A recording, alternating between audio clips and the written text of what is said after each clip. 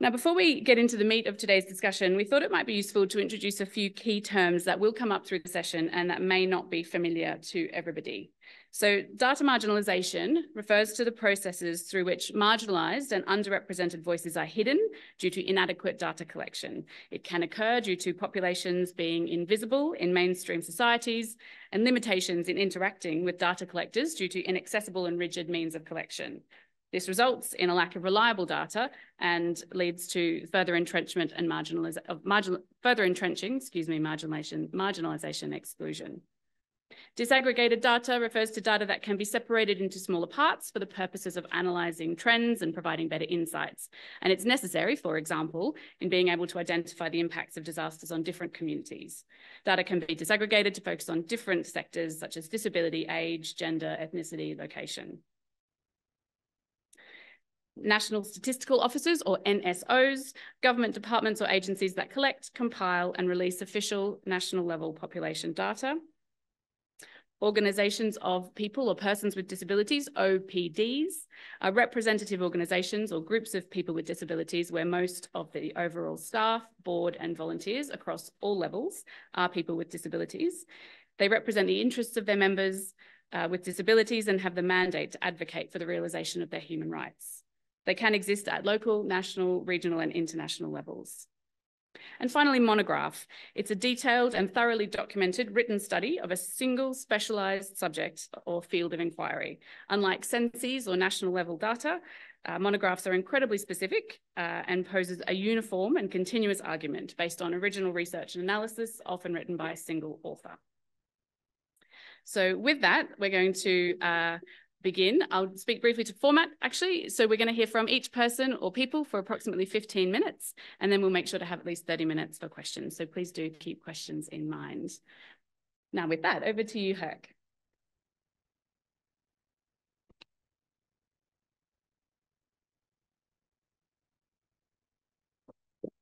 Thank you, Conor, and good morning to all. Thank you for coming for this data on disability.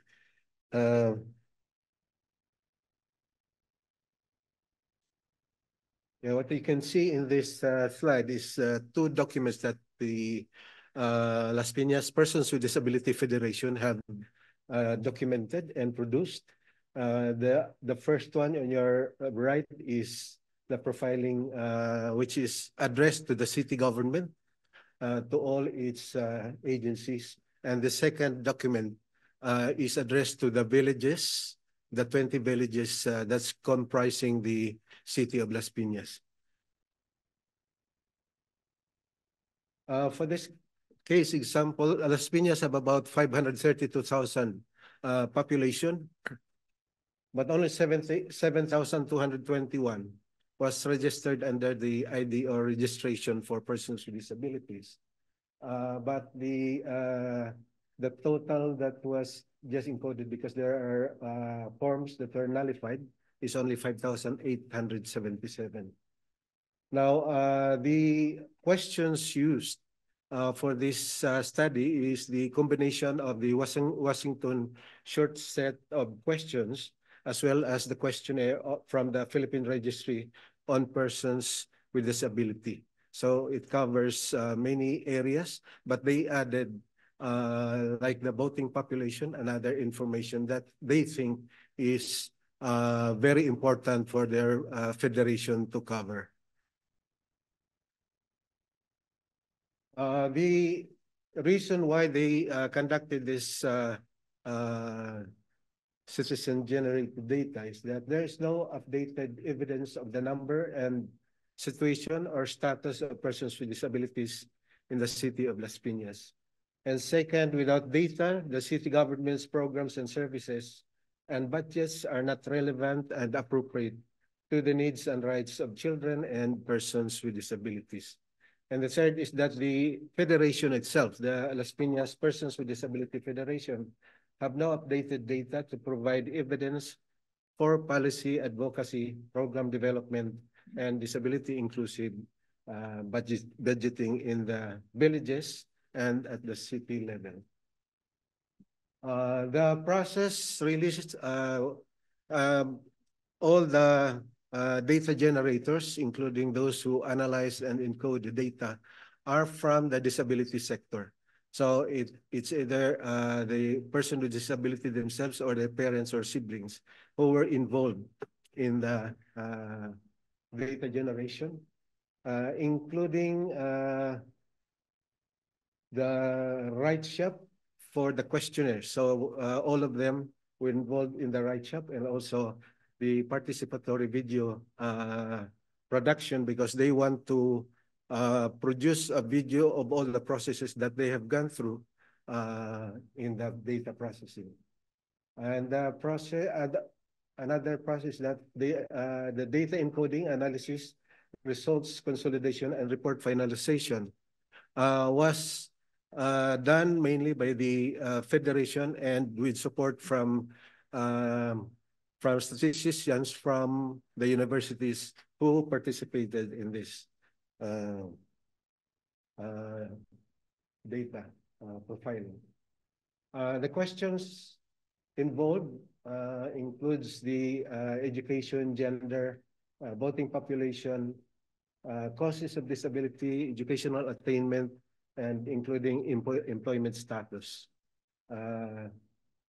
We also included the disability data identification because that's the only way that we can identify persons with disabilities that is registered under the Philippine Registry for Persons with Disabilities. Just giving you some sample of the information that we got about age. So if you look at the data, about 18.95% are children ages 0 to 17 years old. We call minor in the Philippines. Then adults, it consists about 74.36%. And this is further disaggregated according to 80 to 40 years old and 41 to 59 years old, with some information on the senior citizens, which is 60 and above. The other data that we gathered is the causes of disability. So if you look at this figure, 46.7% is caused by illness, then 11.8% injury, and then congenital and genetics. So we're looking at this information because we want the Department of Health to understand the reasons for these kinds of disabilities and make appropriate programs in relation to this information. The other information is about the educational attainment. Now, if you look at the graph, there are only about 598 who did not attend school, and 1,282 who finished college, and then some 670 are undergraduate.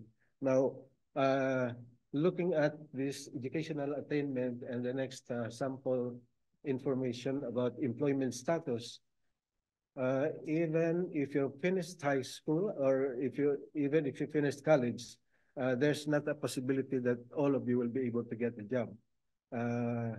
Knowing that of the adult population, about 1,187 are unemployed, only 953 are employed, and the others self-employed. So again, this provides us some information why are these people, even if they're graduate of college, are still unemployed. Some of them are unemployable because probably of the condition, severe conditions that they have. So the other information is about the status of employment based on gender. So if you look at the those employed and self-employed, most of these are male, and then of course those unemployed, mostly female, 642. Then the information that's not applicable is are those persons with disabilities interviewed who have been unemployed for most of their life because of severe disabilities. Okay, the other information is about the types and gender of disability.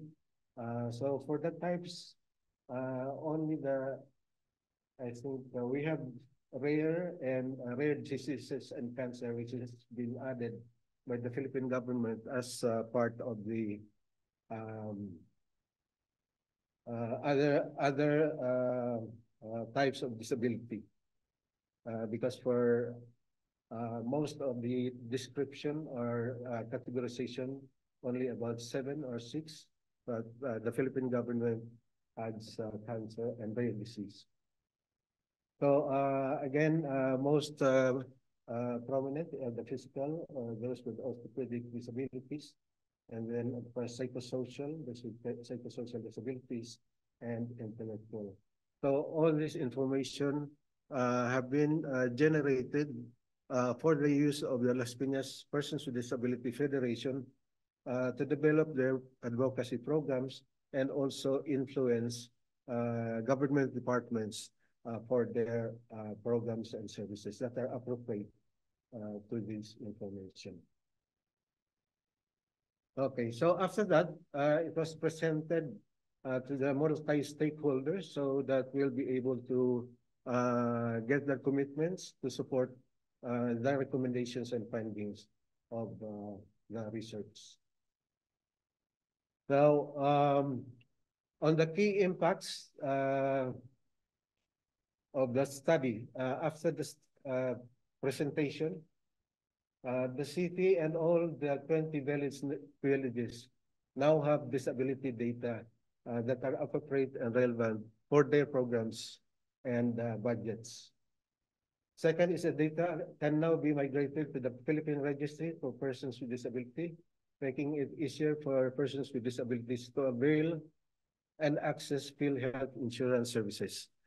This is because of the Universal Healthcare Law that requires persons with disabilities to have this ID so that they'll be able to access it.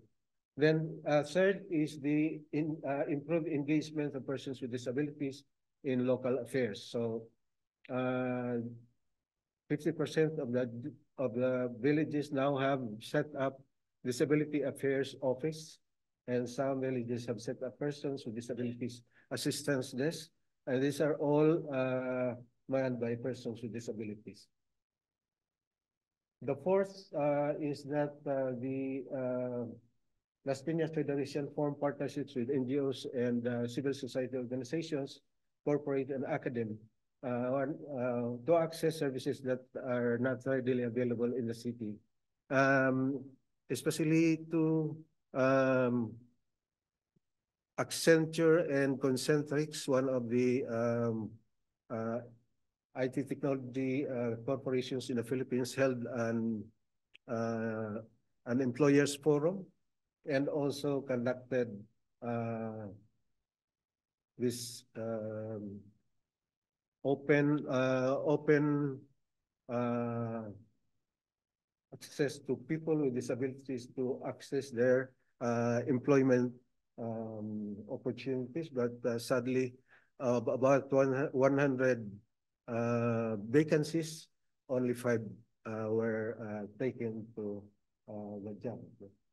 Then the fifth is that it mobilized 131 persons with disabilities and community volunteers, including parents, relatives, during the data profiling. Then the most significant is that while they have only identified 7,000 persons with disability having IDs, because of the presentation and involvement of the villages, after they get the results, it has now gone to 24,000 persons with disabilities who have availed of the IDs. So which means that there are still other persons with disabilities there that still going to avail of the IDs because of the insurances.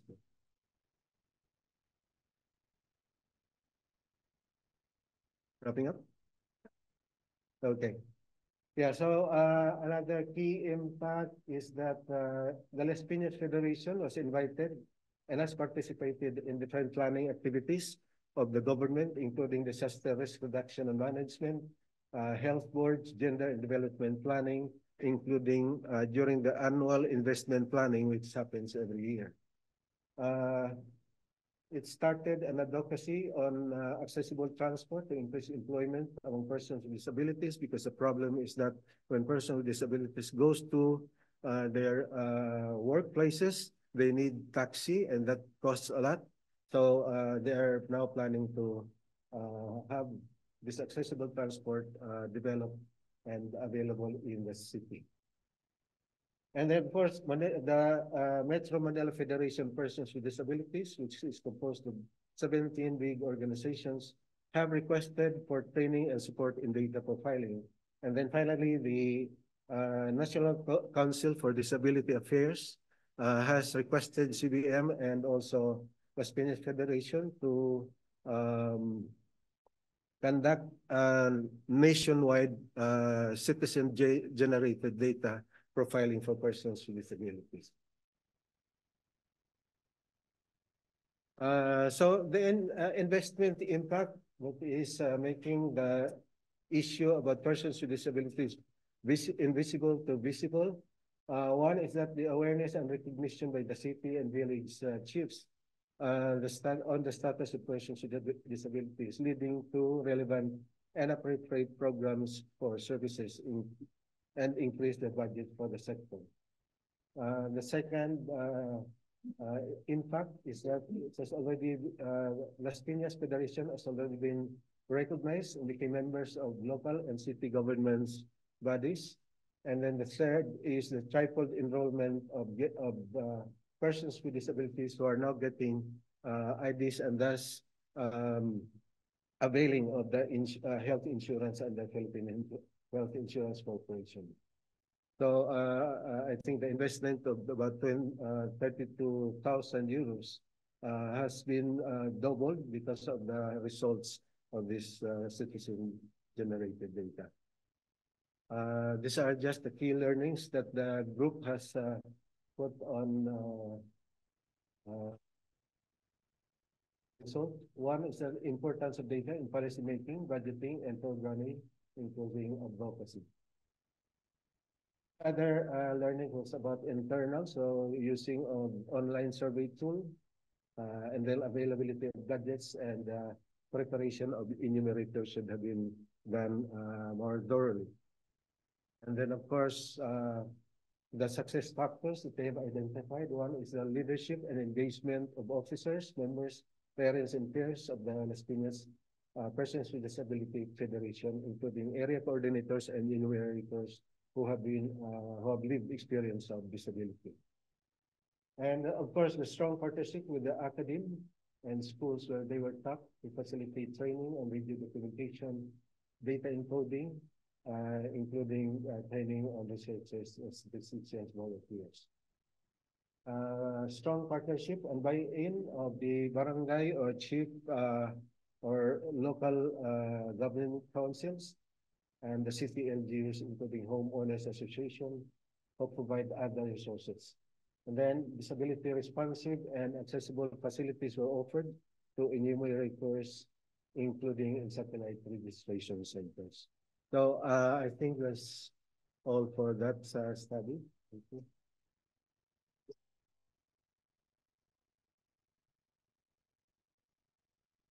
Fantastic. We're going to charge ahead, so we have great time for questions at the end. So I'm now going to pass on to Seta.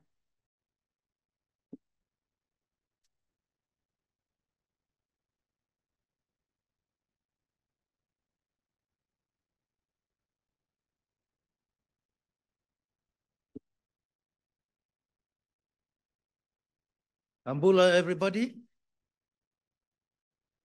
Okay, so you can do better there. Ambula, everybody.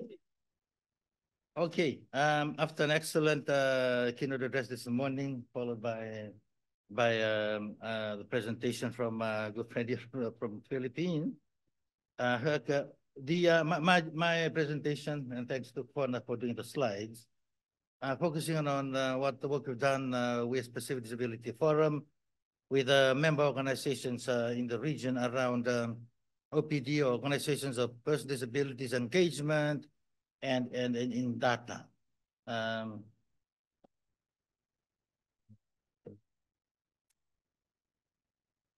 Slide 2, please, Conor. Okay, we have been doing this work, I think for almost a decade, and because we saw the need to identify data or disability statistics to be important in our advocacy work. And a critical part of that is building the capacity of organizations of person with disabilities in disability statistics. Understanding the tools, so the different tools that are used, I'll speak to this a little bit later. And so that they can advocate on these different tools that are being used. The limitations of the tools, what they can do and what they cannot do. And of course, how the data can be used for advocacy purposes to influence governments and even civil society and policymakers. We also saw the need to strengthen the OPDs to build strengthen their convening power to demand for disaggregated data in particular, because we often ask the question when we talk to governments, how many people are we talking about? Which also then linked to the resourcing of organizations with person disabilities that's critical in this work. Also, the need to build the capacity of national NSOs, Conor mentioned earlier, NSOs, National Statistics Office, so that they can do the work they do better in data collection and the use of the Washington Group set of questions in particular. Also, CRPD, the Convention on the Rights of Persons with Disabilities, is a key mandate document for us.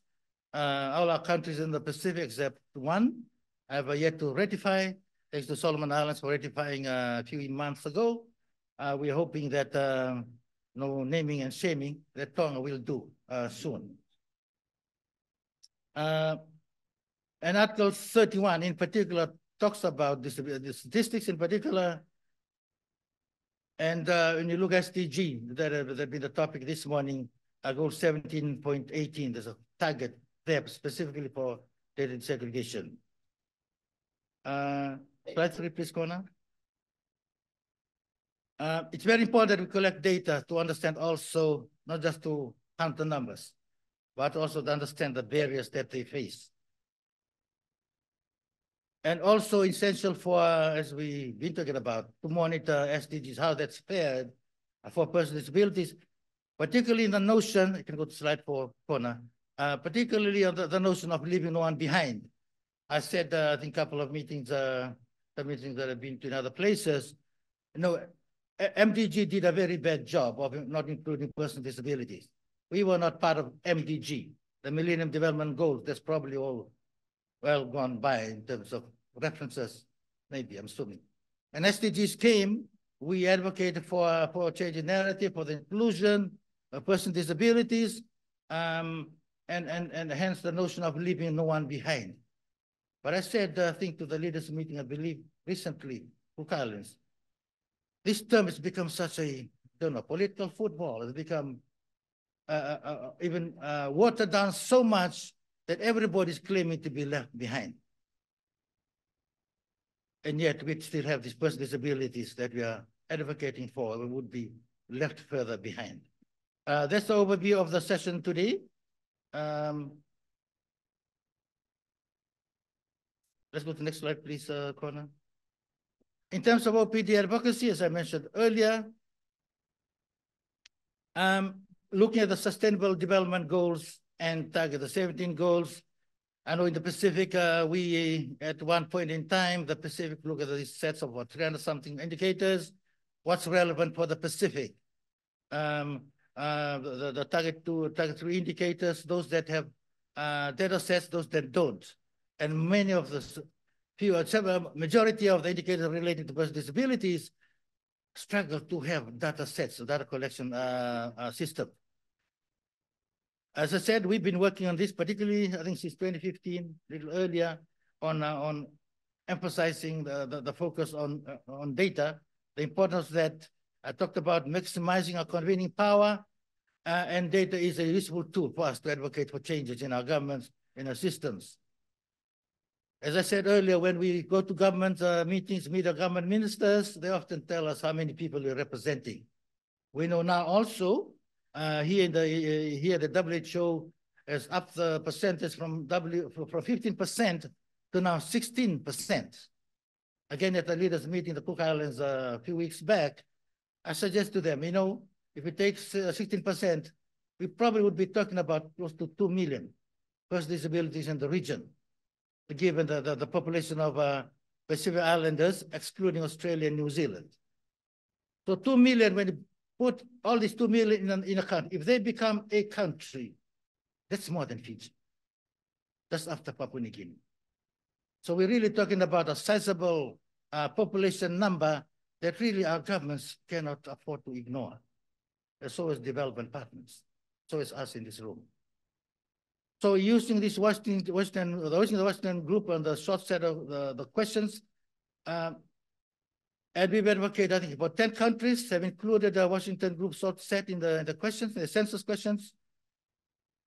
And this work, of course, I'm here to say about this work, but really it's not our work alone. We were able to do this with the help of key partners. Some probably are here in this room. UNICEF and the NSPC, the Secretary of the Pacific Community in particular, helping us build our capacity. UNICEF supporting some of our participation in the Washington group training, and it's the whole process from design to data collection analysis. We need to be part of those processes. Next slide, please, Conor. Are you on slide 6? Yes.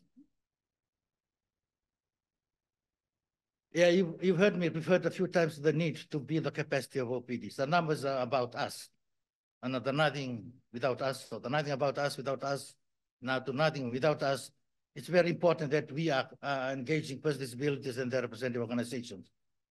I talked earlier about understanding the different tools. It's important for them to know what are these different tools that are used by NSOs in data collection.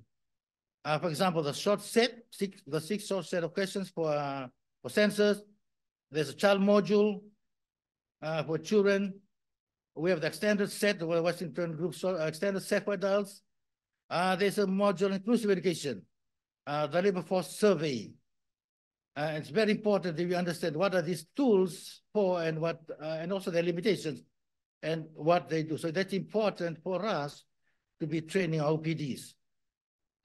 Not only that OPDs to be trained, but we ourselves, PDF as an organization, we have key staff undergoing training, then they become trained for OPDs. Of course, when we get the data, then we need to advocate. We have a much more evidence-based, well-informed advocacy messages when we back this up with data. Next slide 7, please, Conor.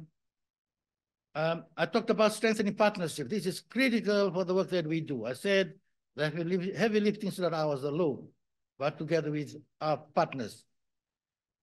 The partnership with the Washington Group, we PDF, Pacific Disability Forum, is an associate member of the Washington Group, so we attend some of their meetings along with NSOs.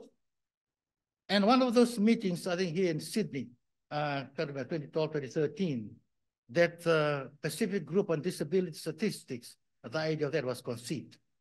And now I think there are probably some stages of this group, Pacific Group on Disability Statistics, by NSOs, Pacific NSOs, National Stats Officers, together with the Pacific Islands Forum Secretary, SPC, Regional Organs of the Pacific, are part of to make sure that we are collecting data and collecting them well. I think they need to be persistent, consistent in this space. I think we saw the pay of the benefit of engaging this space almost 10 years ago. That I said 10 countries have now, in the sense that it included the Washington Group, short set question, the 6, and so about 6 of them have gone on to do the disability monogram.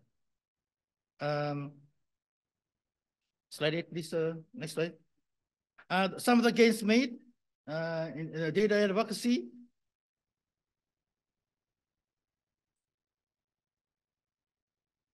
I refer to 10 countries that have used the Washington group set questions, countries like Fiji, Kiribati, Niue, Nauru, Palau, Samoa, Solomon Islands, Tonga, Tuvalu, and Vanuatu.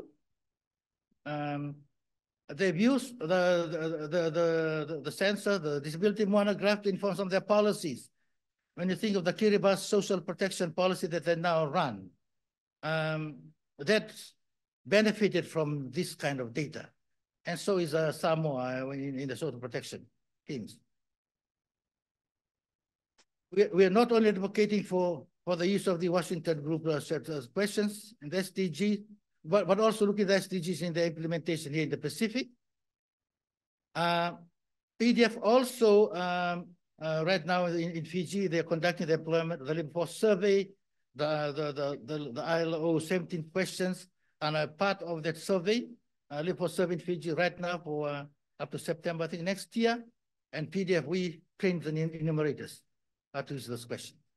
Not only they trained them, but I think we also paid for some of their work. So we had an OPD paying for the work of NSOs, which should have been theirs anyway. And the challenge was that because government has seen there was lack of budget support from government. I think there's also something to take up with Professor Prasad when I go back to Fiji. Data for SDG reporting. We've used also this data to track SDG implementation in the region. And we've seen some of the key thematic areas like education, employment, and other services that are really lagging behind, not excluding for disabilities. And we're also suggesting, we are not arguing, if you heard today from Professor Prasad, Chief Guest, he said in the Pacific SDGs, targets will not be achieved. If that's the case for ordinary citizens, then what about persons with disabilities? Slide 9, next, my second last slide. In terms of reflection, you know, this theme of united action to rescue and achieve the sustainable development goals for, with, and by persons with disabilities is a take-home message for us. We have 7 years to run, and yet persons with disabilities continue to be uncounted, continue to be fully recorded in terms of their existence. Some countries, we need to rescue. 7 years is, I think there's enough opportunity for us to right this wrong, and then to make sure that persons with disabilities are part of data collection. More importantly, the translation of those information to policy, budgets, legislation at national and regional level. You talked about the struggle that the Pacific will have in meeting its SDG goals and targets. So therefore, the stronger need for us to use data to find out the gaps. Where are those gaps still? Where the gaps still exist in these SDG goals, and how we can improve on them in terms of at least moving the dial a little bit towards inclusion, equity, person disabilities. Next slide 10. There's few messages that I want to leave with you. One is, of course, resourcing. We can continue to resource and sustain this work to benefit the countries, the NSOs, the countries, the region. Capacity building, ongoing training, not just for the OPDs, but also for the national stats officers, and the continuing engagement with them, the NSOs. That's very important. The enables participation, there's still a lack of data to identify those. That's why when you have the monograph report, identifying the barriers, we can then address what's preventing them from participating in those activities. And of course, data too is very important to show how disability inclusion is happening, and of course, what are the gaps so that we can improve, not just inclusion, but also equity in this space. I thank you.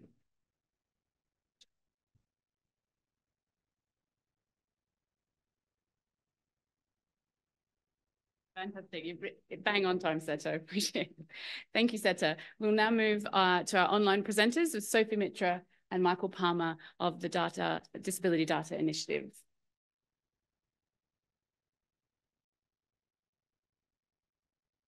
Hi, everyone. Is the sound okay? We can hear you well. Thank you, Sophie. Okay, very good. So let me share my screen.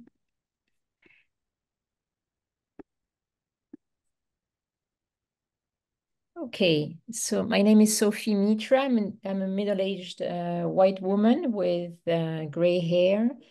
And I'm going to present with Michael some results from the Disability Data Initiative and how our results can help fill some of the gaps in knowledge that we need on inequalities that persons with disabilities face.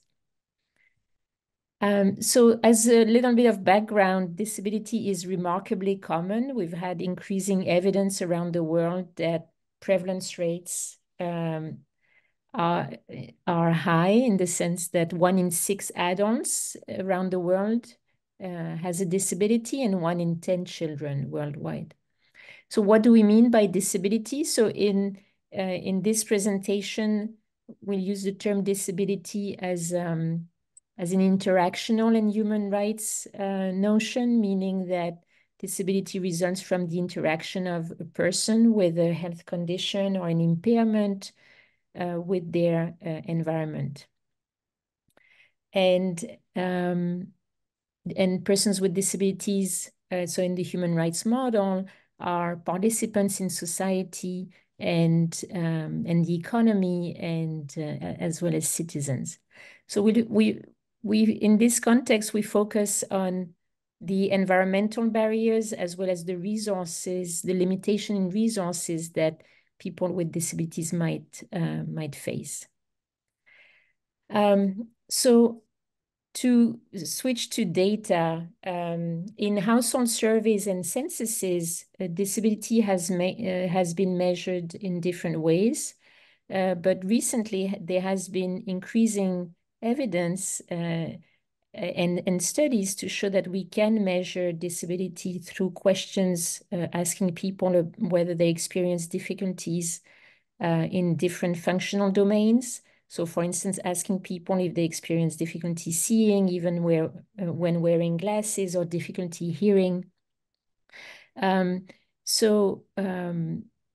to the work of the Washington Group, we have a set of questions that can be used in different country contexts.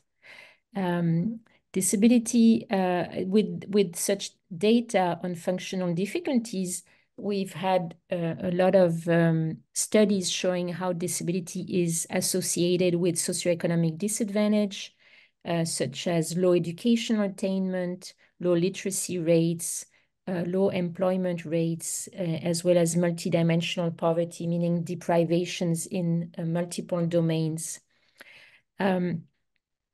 Producing national and subnational statistics on the situation of persons with disabilities is very important.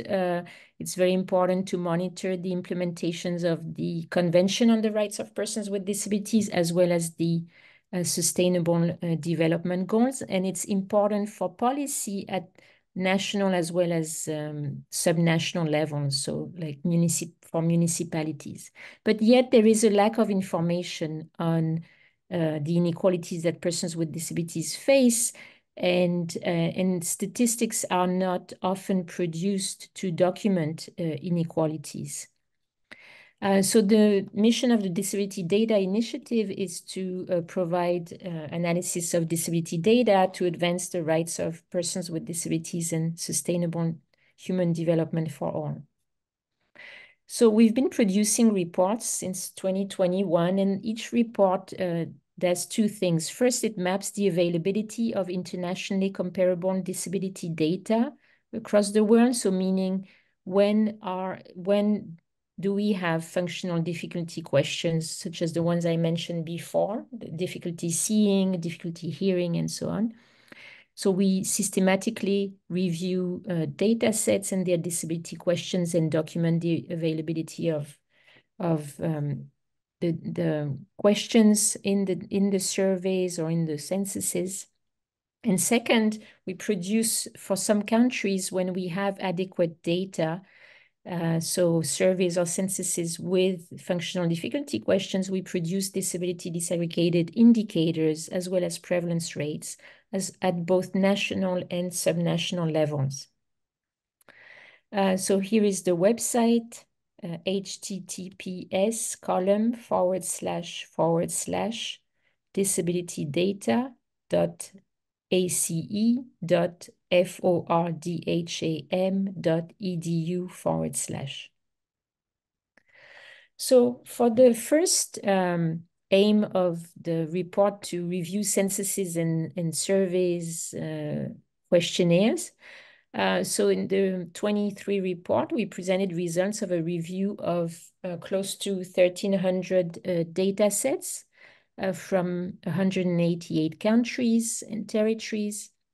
We screened their disability questions, and we found that 2/3 of countries have functional difficulty questions in their surveys or censuses. Now, it doesn't mean that a country is going to have those questions available in all of the data sets. Often we found countries introduced the disability questions in one data set, but not in others. So overall, only 1 in 5 data sets that were reviewed, so 1 in 5 of the 1,300 data sets also had functional difficulty questions. So there is a lot more work to do in terms of including functional difficulty questions in surveys and censuses around the world. So this is a map of the world that shows our result in terms of finding the functional difficulty questions in the different countries that we reviewed. So the darkest red is for countries where we found surveys or censuses with the Washington Group short set. And then the bright red is when we found other functional difficulty questions. And light red is when we did not find functional difficulty questions at all. So overall, you see that a lot of countries do have data sets with functional difficulty questions, and that's particularly the case in Sub-Saharan Africa, in North America, also in the Pacific. Now, over time, we see an increase in the the proportion of data sets that have functional difficulty questions globally and by region. So this is what this chart illustrates. So it shows from 2010 until 2022, the proportion of data sets with the functional difficulty questions globally, and then for each region of the world. So there is a lot of heterogeneity across regions. I mean, overall, globally, we see an increase. More and more data sets do include functional difficulty questions. And we see the sharpest increase recently in Sub-Saharan Africa, but also some very sharp increases in the Middle East and North Africa. For East Asia and the Pacific, there also has been a sharp increase since 2010. It slowed down a little bit in the early 2020s, but it's still early to talk about what's going on in the 2020s because a lot of countries put on hold their data collection during the pandemic. All right, so now I'll pass it over to Michael for the disability disaggregated statistics.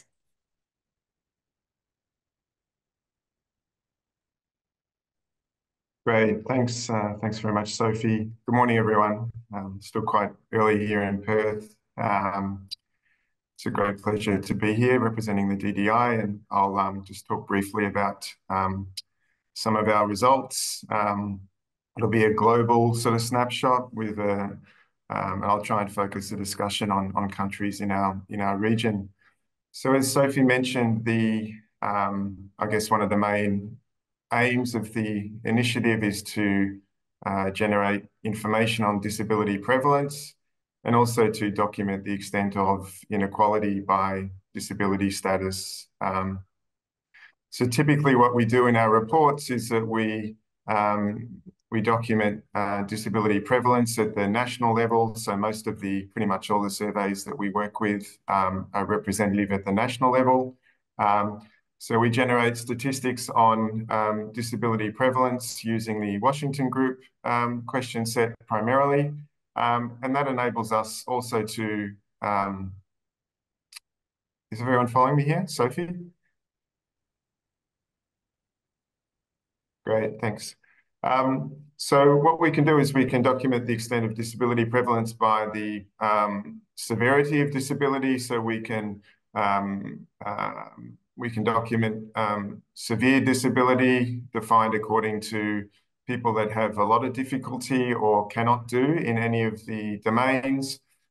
We can also, generate information on sort of mild or moderate level of disability for those people that report some level of difficulty. And we classify people without disabilities as those that report no difficulty in any of the domains. So in addition to that, we document inequality across a range of different indicators, so life areas, including education, employment, health status, poverty. So I'll go through some of the results today. And then we can disaggregate even further according to characteristics of people such as gender, whether they live in a rural or urban residence, and also by age.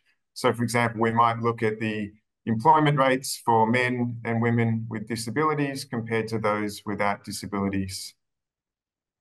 Okay, so we have generated inequality information for more than 70 countries.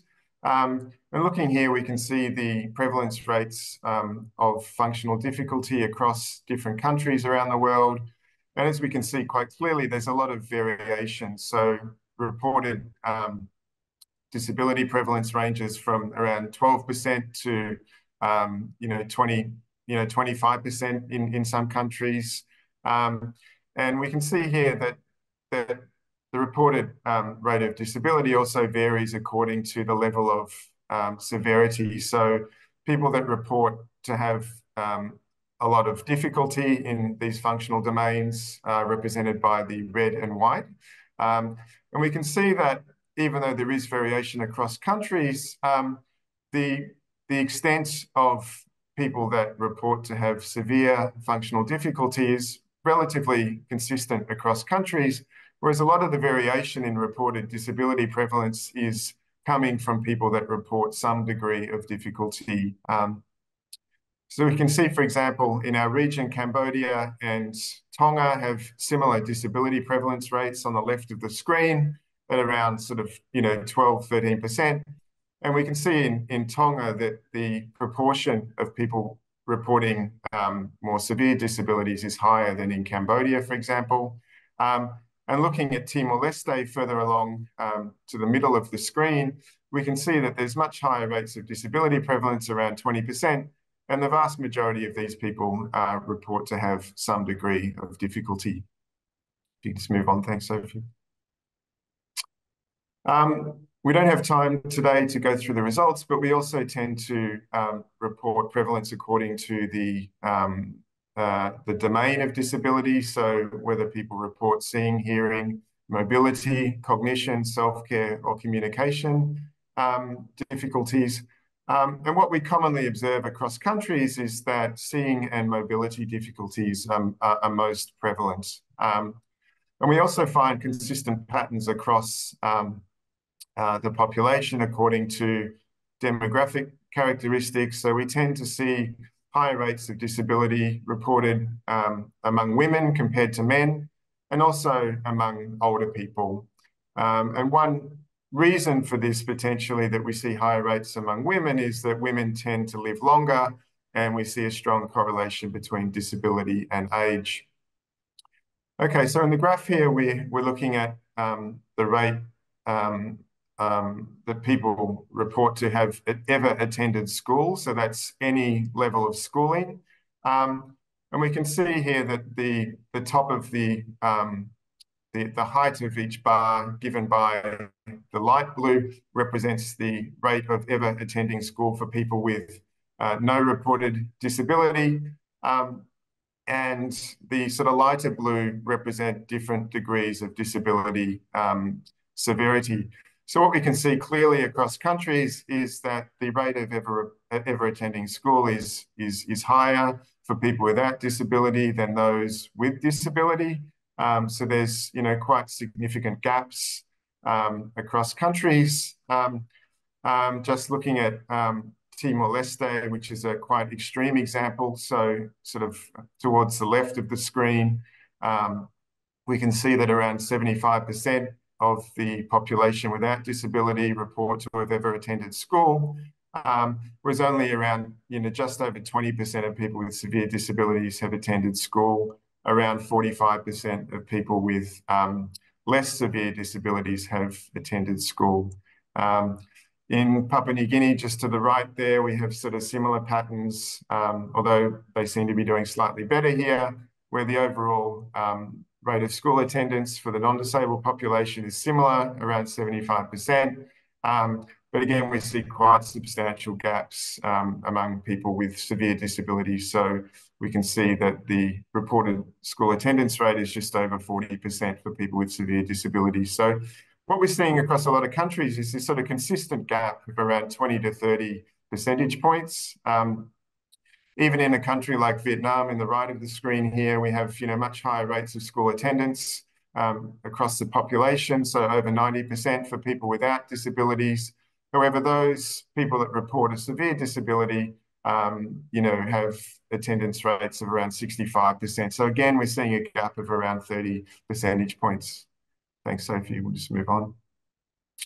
So here we're looking at rates of multidimensional poverty. So this is a measure that captures sort of broader dimensions of deprivation beyond just sort of income or consumption-based measures of poverty. So our measure of multidimensional poverty here includes deprivation across 4 key areas. So schooling, work, health, and also living standards. So we have a number of, I think we have over 12 deprivation indicators. So one would be people that report to have less than primary school education, people that report not to be working in any form of paid or unpaid work, people that live in housing without quality or safe water and sanitation, people that live in households that have a low threshold of assets, for example. So this is an aggregated index of deprivation across these various dimensions of health, education, work, and living standards. And what we can see, as expected, is that we see that people with disabilities, that particularly those with severe levels of disability that are represented by the light blue here, have significantly higher rates of multidimensional poverty, and that's consistent across all countries that we've surveyed. So we can see rates close to 100% for this population. And we see gaps, of course, between those people that don't report to have any functional difficulty. I think what's interesting to note here is that... Michael, we've just got a couple of minutes, if that's okay. Yep, sure. I'm just finishing up. Thanks. What's interesting to note here is that in countries like Timor-Leste and Papua New Guinea, we have higher rates of multidimensional poverty across the population, but the gaps between disabled and non-disabled are quite small. Whereas if we look to the right of the screen, we look at countries like Vietnam and Indonesia, we have much lower rates of multidimensional poverty, particularly amongst the non-disabled population, so less than 20%. But for the disabled population, particularly the severely disabled population, we still see very high rates of multidimensional poverty, over 60%. So the gaps are actually higher in sort of, I guess, more developed countries. And that sort of speaks to what, the earlier speakers were talking about in terms of, this population being left behind in the process of development. Okay, so I'll just move on. What we can see here is we're looking at multidimensional poverty within a country, so looking at East Timor. And what's interesting to observe is that for people that report to have no disability, that there's a lot of variation in the poverty rate across different regions in East Timor. But when we focus on the population that report disability, we can see that there's much less variation across different regions within the country. And that's even more the case for people that report to have a lot of functional difficulty. Okay, moving on, thanks. Okay, so in summary, what we see consistently across countries is that we see significant gaps or inequalities by disability status across key sort of indicators such as educational attainment, multidimensional poverty, and that those gaps tend to be higher according to the level of functional difficulty. And we also see that these results hold within countries. So there's not a lot of difference across regions or districts within a country. Thank you. I'll just now pass over to Sophie. And just to conclude briefly, so we found that disability data was increasingly available across surveys and censuses around the world, but more is needed in terms of data collection. And we recommend that governments and international organizations allocate more resources towards disability data analysis, because when the data is collected, often it's not analyzed. Thank you very much.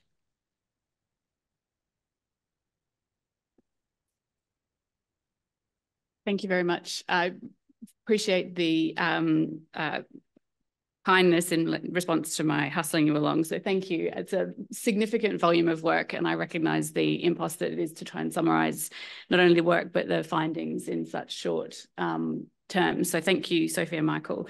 We're now going to move into our question and answer session, and we have a little under half an hour for that. I am going to ask that when we have some mics roaming around, but when you ask a question, please briefly introduce yourself by saying your name, your organisation, and giving a brief visual description.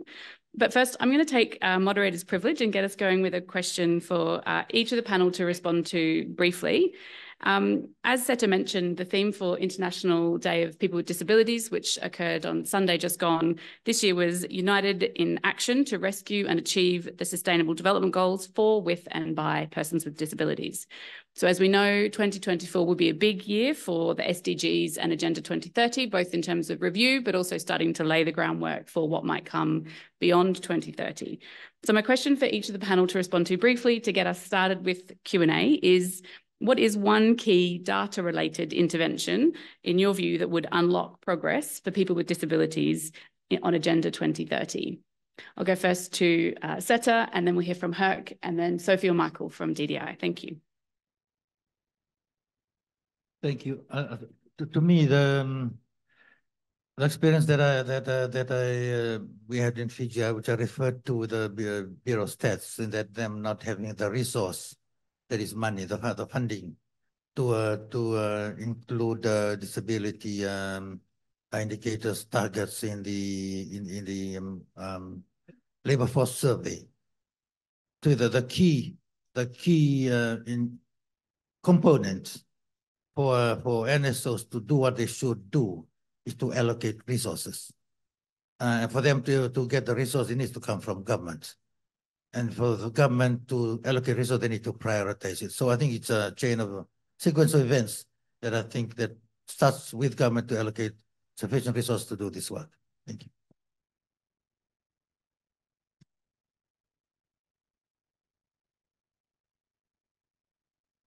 My take about the question is that there's not one specific data intervention, but to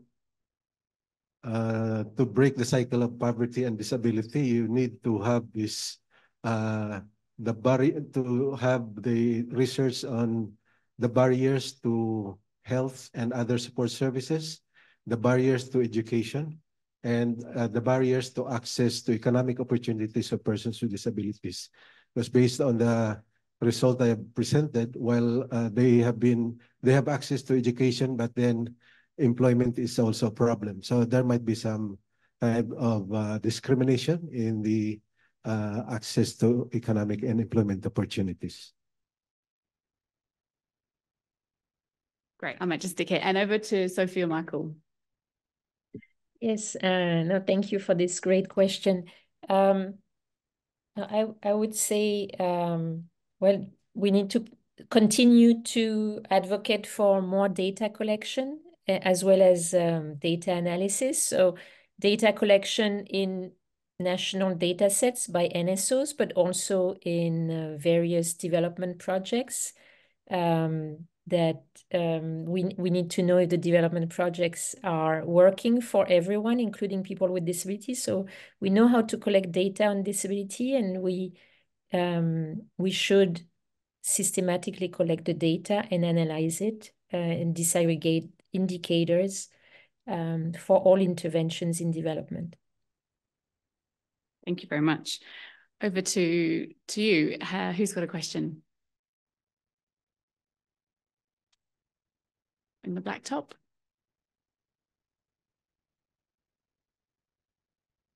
Hi, my name's Lydia. I'm from DT Global Australia. I'm a 39-year-old white woman wearing a black top, and I'm a little bit nervous, so thank you.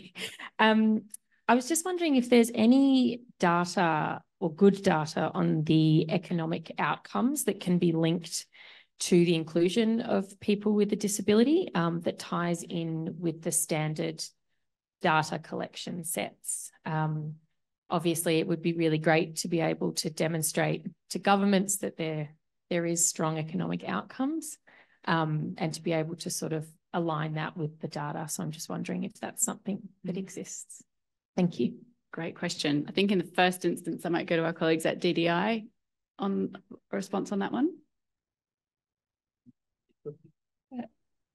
Michael, do you want to go ahead or? I can, yeah, sure. Great, thank you for the question. I mean, the answer is yes. I mean, there's a lot of information in these surveys on indicators like employment, poverty that we just spoke about in the presentation. We didn't present the results in terms of employment, but that's obviously a key economic indicator. You know, it depends upon the survey, but, you know, surveys also have information on income or consumption expenditure, which is a measure of living standards.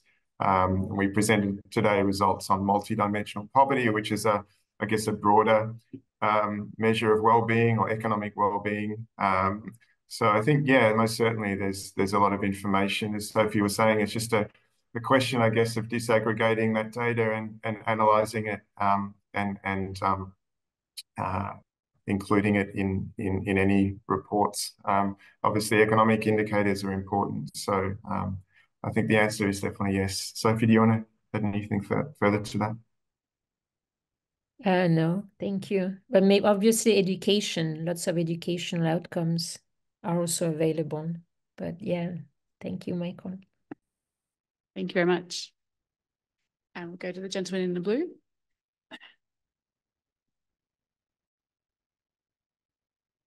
My name is Dinar. I'm from Indonesia. I'm a Southeast Asian looking man and with black hair, blue shirt and glasses. I'm from DT Global Indonesia, and currently my team providing like a technical support for the government of Indonesia to establish like a national disability data. And we've been looking up into the Philippines because it has a lot of like an advanced programs from the concessions to the national data. So I'm really interested with the initiatives in the Las Piñas city. But my question is, what I understand, the Philippine government already has this National Disability Prevalence Survey or NDPS, and also like a disability assessment to issue the national or Philippines ID card, disability ID card. So my question would be, how this Las Piñas initiative different with these two existing mechanisms in terms of the methodology and also in terms of the scope of information that is collected. So thank you.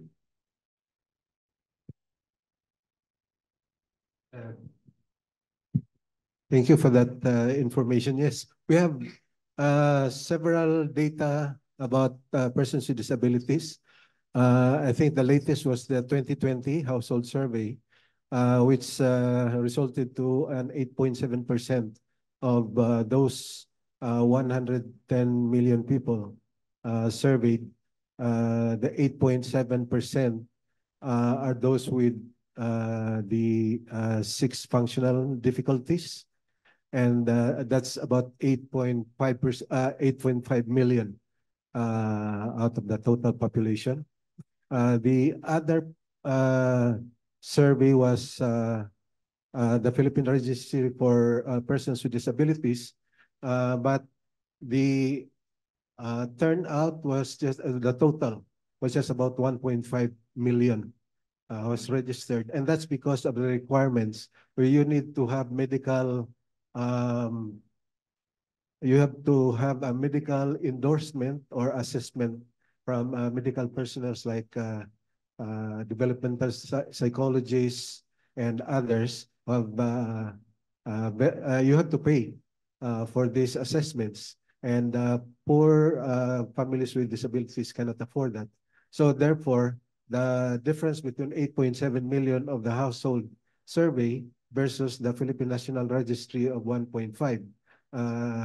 And that's because of the barriers in getting those medical resources. So I think the one different from Las Piñas is that they were the ones who identified what type of information they needed for them to use this for advocacy and program development. And so it's more expansive compared to the functional assessments done by the Philippine Statistics Authority, and also using the medical perspective to identify you as persons with disability. So I think it depends on the purpose of getting data, but for Las Piñas, they wanted it for advocacy and program and budget purposes. Thank you, Herc. Can I just add something further to that? Oh, please. Sure thing, Michael. Yeah, also, I mean, I think it's a great question because, I mean, what we see in national surveys is typically we don't have information on people with disabilities certified by the government. So whether that's through a card, as you mentioned, or whether it's through, eligibility to a disability pension. So, I mean, that's a problem in terms of thinking about the targeting. So, I guess that's something that we could also, a message that we could deliver today as well is that, it would be great to be including that information in household surveys, so not just having information on self-reported disability, but also having information collected on whether people are receiving disability benefits from the government. Great. Thank you, Michael. Hi, it's Sarah Dyer here from Strategic Development Group. I'm an older white woman with white hair and multi-tongue top today. Thanks to all the presenters. It was really fascinating. And I think it's good to sit back and reflect on the progress that's been made in improving what is still an area where there's an amazing gap and need. I guess my question goes to where we're starting to see the strength of evidence and the support of advocacy, and then moving it into evidence-based policy and program influencing. Perhaps what stands out is in the area of social protection particularly. And I guess my question to the panel is really, what else needs to happen to take it that step forward, further forward? I mean, we have the nothing about us without us, the leadership and really people leading the process. And I guess I look at it from the side of whether it's like the work in the Philippines with at local government and national government level to get the changes happening, or in development assistance, whether it's the development partners or people like myself. Our company works in facilitating designs and evaluations. What needs to happen at perhaps a more structural level, or perhaps take us a bit further to enable that there's more meaningful and easier contribution, participation, and real informing on this disability data, and being led by people with disabilities who have this information and experience. Yeah, thank you. Thanks, Sarah. I'll go to Seta.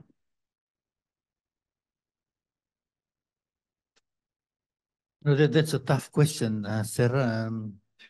But it's a needed one, and I think a timely one as well. If I could, in the Pacific at least, or even in the Indo-Pacific, when it comes to the Australian policy, development policy on disability, that they've had two, and now we're currently, Australian government is currently developing its third. The work that we've done over the years, so the changes are beginning to be seen, to be happening. But for data, for example, certain countries have included the Washington group in the census. But what does it actually what does that mean? I think at the end of the day, children need to be going to school. They need to be at school. The families need to be supported. Persons with disability need to be supported so that they can get gainful employment. So I think we probably need to shift the dial more towards the day-to-day stuff, the real stuff that really matters. It really matters. How's the enrollment? We talk about children at school. How are they accessing the enrollment? How flexible are the enrollment procedures? And for that to affect the numbers of children with disability at school. Then how accessible are those schools? How inclusive is inclusive education? So I think it's we need probably at this point to transform the systems, and I'm not sure whether disability is suffering from whether overdrive, whether there's a lethargy in the appetite towards really meaningful disability inclusion, and that's why I like the narrative around disability equity, because that's addressing the tough question. What can we do? What must we do to have children with disabilities at school, for them to be working? I think the dial needs to be shifted to one of equity rather than just about inclusion, not just about warming seats. We need to see the numbers in school. We need to see more people with disabilities employed. We need to see more people with disabilities in politics. I think that's the game is the narrative of that game is to be to change, and I think that has to be a all encompassing work at all levels, governments, national, local. Again, example by Philippines, but even also with development partners, managing contractors that are here. Now the systems are talking to each other, and I'm just beginning to feel that the shine is kind of come up a little bit on disability inclusion. That's why equity is really important. Thank you. Thank you, Seta. We're running short on time, so I'm going to go to another question. Just the lady in the front. Can I just say something briefly on that, because I think it's really important? Sure thing, Michael. I think governments are not targeting the eligible population very well. So like we just saw today that around 5% of the population have severe disabilities, as reported by the Washington Group questionnaire. But what we see in a lot of countries in the region is around 1% or less than 1% of the population are receiving disability benefits. So I think that the big need for us going forwards is for governments to develop tools that can identify the eligible population with disabilities. And that's very challenging. I mean, disability is complex. It's very hard to classify. There's a lot of classification error. But typically, a lot of countries in the region don't have any sort of tools to identify people that are most in need of government assistance or non-government assistance. So I feel that's a massive need for us going forwards, is to develop tools that we can identify people that are eligible for social protection. Thank you, Michael. Okay, good morning. My name is Monica. I'm from Cambodia Disabled People Organization. I am physical impairment. So thank you very much for the speaker to, sharing the finding. I think it's very important. My first question is not far from Seri regarding to the finding and regarding to the need of people with disability from the research. Because keep in my mind, because when we say about disability inclusion, my mind is thinking about the accessibility. So the most point that I consideration is this point, how to make it a broad for diversity of people with disability and aware with all stakeholders. This is a number one. And number two, how to, connecting with the government, because based on my experience in the previous and until now, the government side, if we don't have any policy level that state about the two twin touch approach, like the mainstreaming and specific activity, it seems nothing happened. Yeah, just only documentation. So I also want to learn from the speaker what is, the prevention from each country, from the Fiji and from the Philippines. And just want to let you know that for Cambodia now we have launching the disability ID card. So it linking to the, data, disability data. And good to know also linking with the social protection that Sarah has mentioned. And also one thing regarding to public awareness, because what I'm thinking regarding to the make the recommendation and the research from the evidence make it allowed to others public.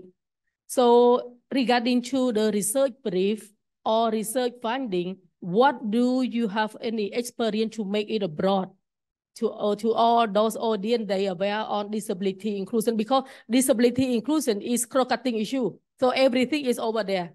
That's why we need to aware with all stakeholders. And thank you very much for the speaker, Seta, to mention about the involvement of OPD in the local area is very important, because all of them, they know where regarding to the disability, issue based on the need, and they are all living with the, that situation. Yes, it is from my point. Thank you. Thanks, Monica. Big questions in there, I think, and big challenges, not least related to accessibility, to that critical point about utilisation, which I know was a big topic of the Data Festival held recently by the Global Partnership on Development Data, which is around not just having the data, but using the data. That's really important, as well as data transparency and sharing. We've got a couple of minutes before we close. I wonder if any of the panel want to pick up a particular point from Monica's, what Monica put forward.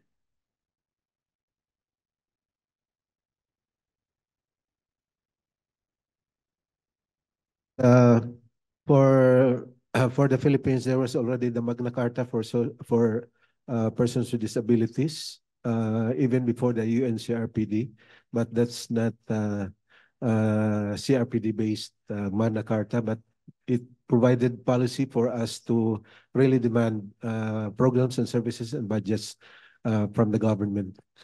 On the issue about budget, from our experience with Las Piñas Federation is that you have to prove that this particular exercise is really worth it, and so now the 17 federations at the National Capital Region would like to raise money from their government and from other sources so that they will be able to get the 2.5 million that they need to have those data. But I think that is a very big problem for persons with disabilities if they will shoulder the cost of that themselves. But the private sector is ready to help, and you see the multi-sector partnership that they've created. So it's really helped a lot, and that will provide them more resources to conduct this disability disaggregated data. Thanks, Herc and Monica. I think there's much more we can discuss offline in relation to some of those important points. We've got 2 minutes remaining, and I just want to, again, take the privilege of the chair by asking each of our panelists to give us a brief remark on what the key message is that you want people to take with them as they leave this session. So first we'll go to Sophie or Michael, and then we'll go to Herc and then Seta. In a couple of words, what's the key message you want people to leave today with? Maybe I'll repeat myself, but I'll say that we still need to allocate more resources for data collection and data analysis. So advocacy around that is very important, and that we all have a role to play, even if, if we're not working on a disability project, if you're working on a development project, let's say on water and sanitation, there's a lot to do in terms of evaluating projects in ways that are going to be inclusive and reflecting the diversity of the people who are participating in your project, including in terms of disability. Thank you. Thanks, Sophie. Herc. From the experience of Las Piñas, I think disability data disaggregated is really a game changer. It makes the invisible issue about persons with disabilities, their rights and their needs more visible to the public, and that created a steer and also increasing resources towards the. So I think it's very important that disability data is generated. And as far as we are also looking at the SDGs in the next 7 years, so with disability data in the policy making bodies and putting in budgets out of that, I think that's a game changer. Thank you. And finally, Seta. Yeah, mine would be after we collect disability data, the analysis, we need to give that data a human face, if you like. What do those numbers represent? And I mean, for Fiji, 13.7% in the last census of persons with disabilities. And when the government spending is only 0.01% or 0.1% of the budget that's benefiting disability, I think there's something wrong with the picture. So let's give that data, disability data, a human face, the humans behind those numbers. Thank you. Thank you very much. We're at time, so I want to thank our esteemed panel for joining us in the room from New York and from Perth. I want to thank our interpreters. Thank you very much for the support, and also to you for your participation today. Thank you very much.